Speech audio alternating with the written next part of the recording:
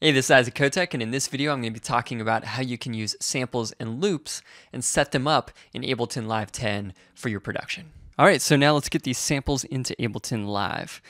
This type of technique works where you're, let's say, downloading some sample library off of my site or somebody else's, some free sound library, whatever. You get some sounds and you want to use them within Live.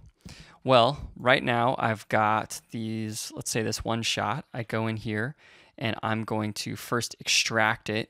It's just zip file, so I'm just going to extract it to the same place. And now we have that folder there. And if I open this up, you'll see all these different one shots.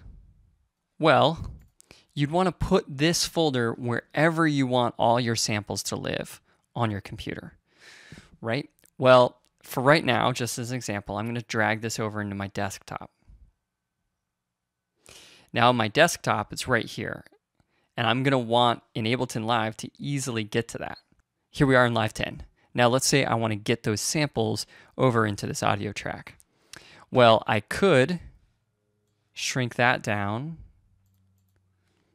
go here, and manually find the samples I want and drag them in.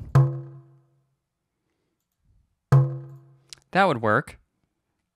But I'd rather have much quicker access to all of this. So what you can do is you can go over to Add Folder in your Places here in the browser. Then I'm going to go to my desktop or wherever that folder is.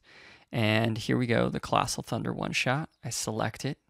Now if I scroll down, bam, I've got this folder with all these different sounds. So I can just go ahead and drag them in. Now this is basically how I organize my own library within 10. So I have these original, which are things that I've created, or public domain, stuff I've bought and have royalty rights or whatever. So for the public domain, I have my drum loops and so on.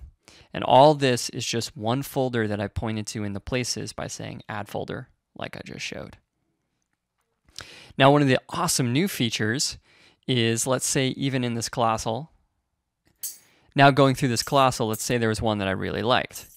What I can do is I can right click and I can add it to favorites. So let's go with add it to yellow. I'm going to scroll up to yellow and let's rename this to cool one shots. And now whenever I'm in here, I can right click, add to cool one shots.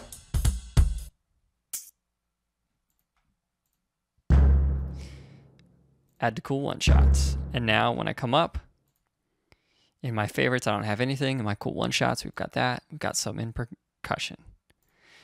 Great, and that is a different way of organizing it. Now granted, when you have a whole bunch of loops or samples, that is not very useful. I find this is more useful for like a set of sounds or presets that you're working with right now. You save them as favorite things that you go to, like the basses you use all the time or whatever. And once you've got that all set, you're ready to go with samples, one shots, as well as loops within Ableton Live.